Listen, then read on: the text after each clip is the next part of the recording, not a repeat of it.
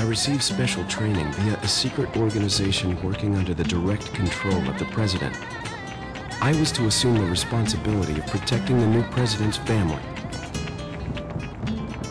Okay, so tell me again about the hash bar. Okay, it's legal, but it ain't 100% legal. I mean, you just can't walk into a restaurant, roll the joint, and start puffing away. I mean, they want you to smoke in your home or certain designated places. Guess that's a local's way of breaking the ice. Anyway, you know what this is all about. My assignment is to search for the president's missing daughter. Oh, man, I'm going. That's all it is to it. I'm fucking going. I'm sure you boys didn't just tag along so we could sing Kumbaya together at some Boy Scout bonfire. Then again, maybe you did. All right, well, you can walk into a movie theater in Amsterdam and buy a beer. And I don't mean just like no paper cup. I'm talking about a glass of beer. And in Paris, you can buy a beer in McDonald's. I'm counting on you guys.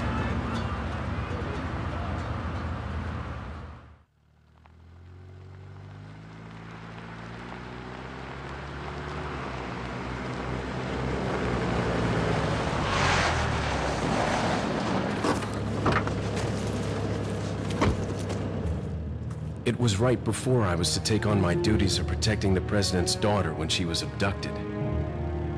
That's the ultimate reason I'm in this lonely and rural part of Europe. According to our intelligence, there's reliable information about a sighting of a girl that looks very similar to the president's daughter. Apparently, she's being withheld by some unidentified group of people. Who would have thought that my first job would have been a rescue mission?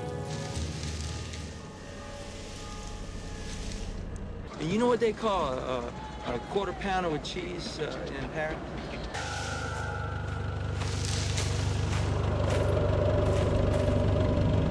Oh man, they got the metric system. They wouldn't know what the fuck a quarter pounder is. And what do they call it? They call it Royale with cheese.